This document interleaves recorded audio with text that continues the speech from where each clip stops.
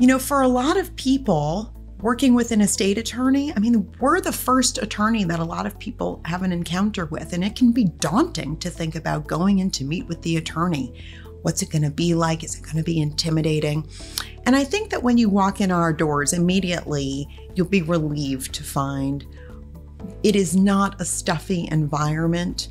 We all get along. Most of us have worked here for many, many years. We're working on the newer ones that will work here for many, many years.